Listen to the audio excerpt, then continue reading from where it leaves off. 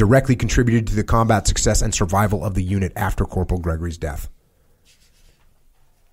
Corporal Gregory, and by the way, if they ended up with 30 dead NVA, over 30 dead NVA, that was a big force that attacked his unit.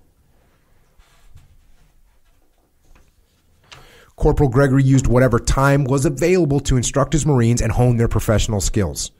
This aggressive opportunity training was necessary because few units could conduct formal training in the combat zone. I talked about this on EF Online the other day.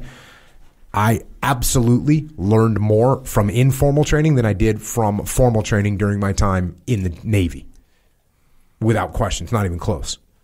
If you were to remove all the informal lessons I learned, I would be an idiot. Do you find that the formal training is like kind of sorts itself out to be more valuable early on? Explain.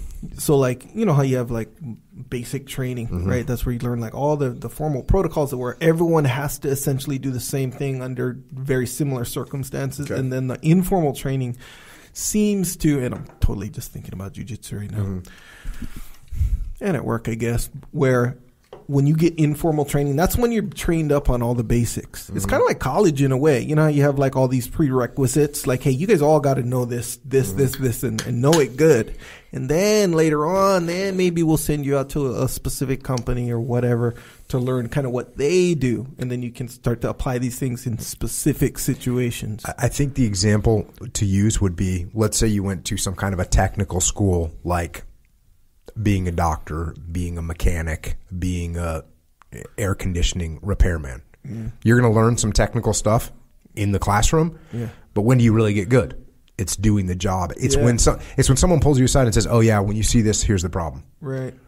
When you go here, here's what you need to do. When you see this symptom from a patient, here's what's actually happening. It's all that informal training that. And maybe I'm wrong about doctors because I don't know what medical school's like, but I can only imagine that you get a heck of a lot better by once you're in the field and you're doing surgeries and someone says, "Hey, here's a better way to. Here's the technique you need to use there. Here's something like that." I always.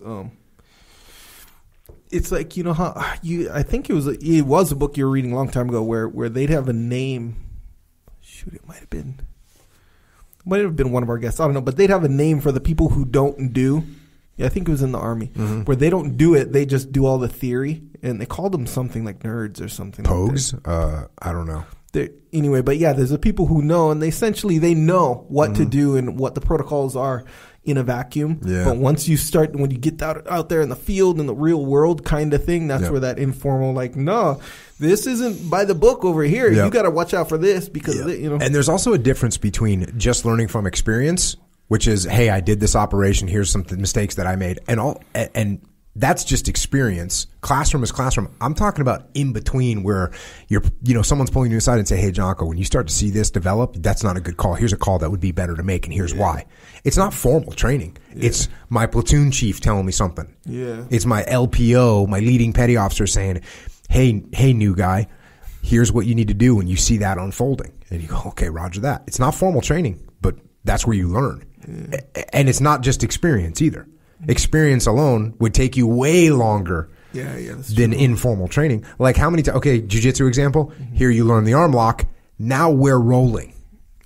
And you try and arm lock me, and I say, hey, Echo, if you don't squeeze your knees together, it's real easy to get out. Here, give me your arm. Boom. Oh, yeah, you feel that? Try and pull your arm out. Oh, I can't. Oh, okay, yeah. That's because I'm squeezing my knees. Okay.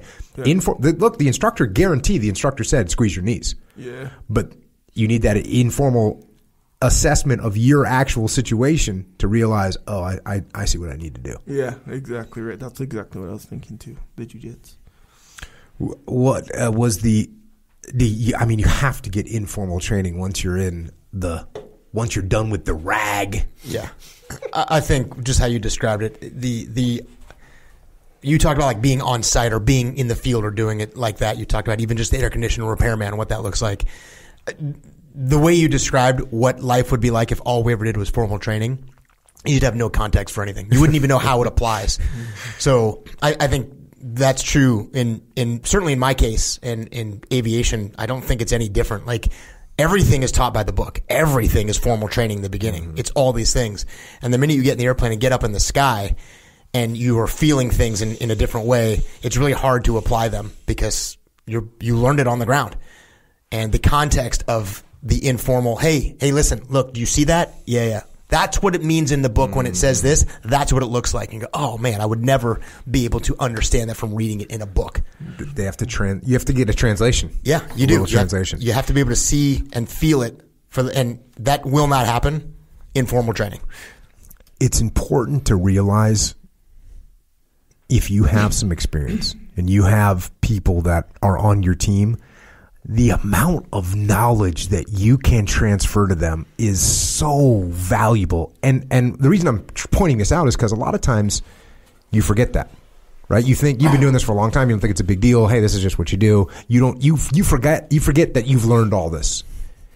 But taking that and saying, hey, pal, come over here. Let me show you something. Let me show you how this works. Let me show you a better way to do that. Let me show you a little trick. It's very powerful. Not to mention when you invest in people like that for 10 minutes, you're helping them and you're building that relationship, which is what this whole thing is that we're talking about. Yeah. And I wrote down while you were talking telling that story of that corporal is I just wrote down, I always take notes. That's all I do in this podcast. I just take notes and I take these things home and I write them down and I keep them.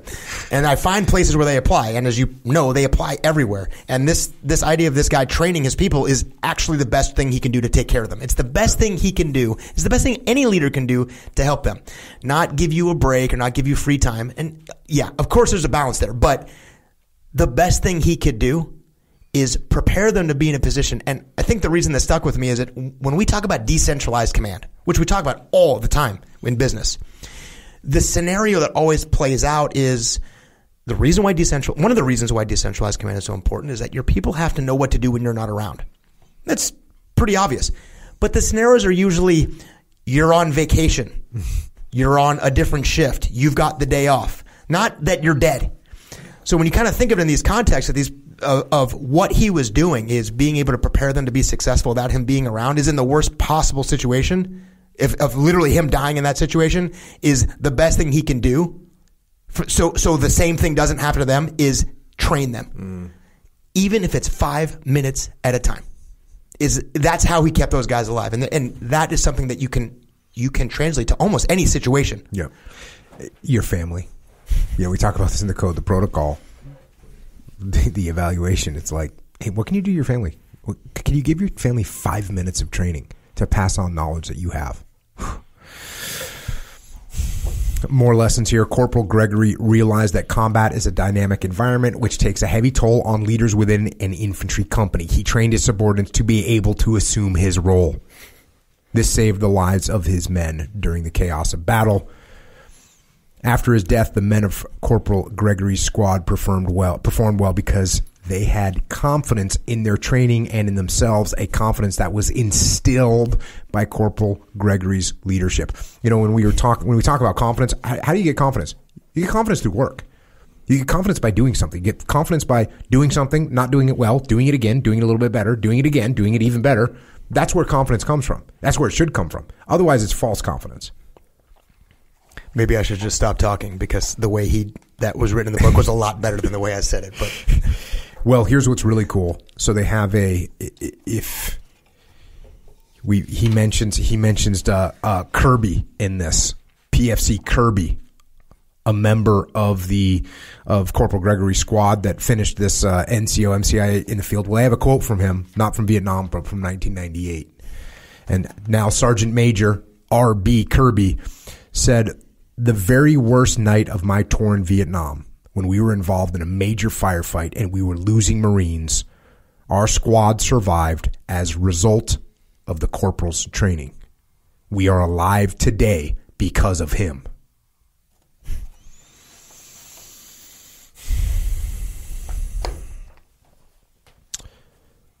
Next one.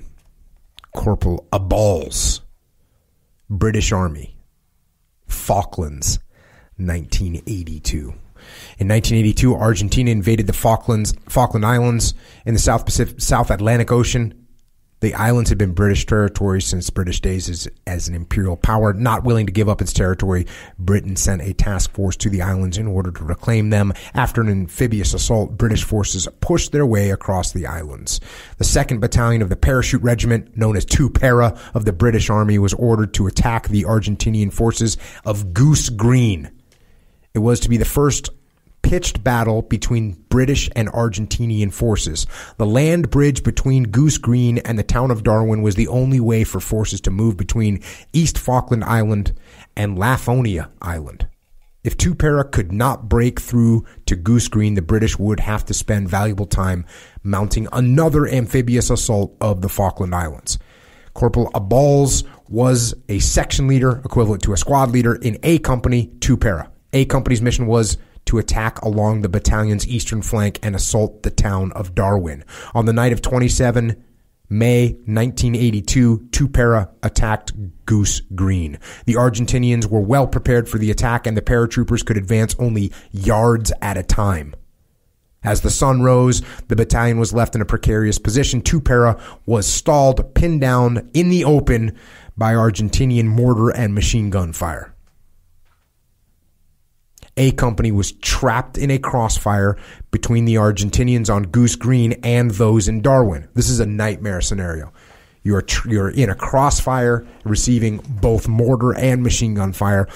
Realizing that the trap could only be broken by persistent aggressive action, Corporal Abals decided to continue to lead his squad in assaulting enemy positions, seeking to break the deadlock himself. The commanding officer of 2 Para charged a machine gun nest and was shot dead.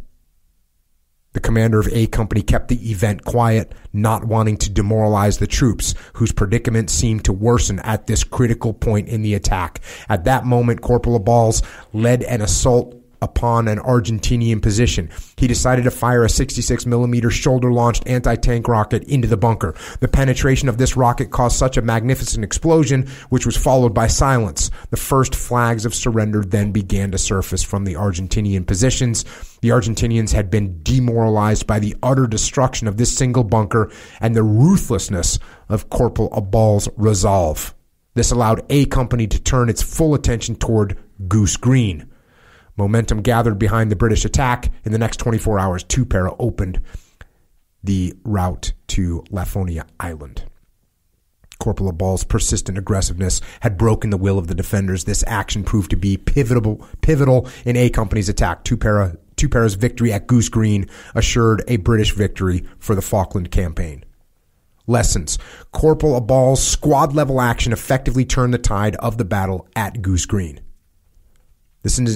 This is an example of how an aggressive tactical action can have effects out of all proportion to the size of the action. His command decisions fully supported both his company and battalion commander's intent. His spectacular assault of that particular bunker affected the morale of both sides, crushed the spirit of the Argentinians, and passed the initiative and momentum to British forces, and proved to be the action needed to continue the British advance. After this action, Argentinian soldiers began to surrender rather than die in combat. One person, a corporal, makes one move, and it changes the tide of this battle. By the way, moments after his commanding officer was killed, heroically assaulting a machine gun nest. Corporal Abals' courage, leadership, and determination propelled him to persevere and achieve decisive results in extricating his unit from a desperate situation. When all else fails, perseverance prevails. And if you want more on the Falkland Islands, podcast 88, Excursion to Hell.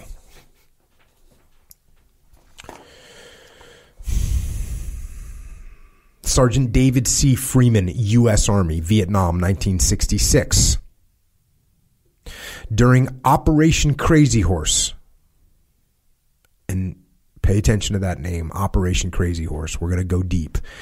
In the Vinh Thanh Valley in June of 1966, a company of Montagnard troops led by Special Forces advisors landed at LZ Monkey for a search and destroy mission. Sergeant Freeman, a member of the command element, was the fourth senior man in the unit. Soon after landing, the company attacked and secured a bunker complex. The company suffered some casualties and a helicopter medevac was requested. The company moved back to LZ Monkey with their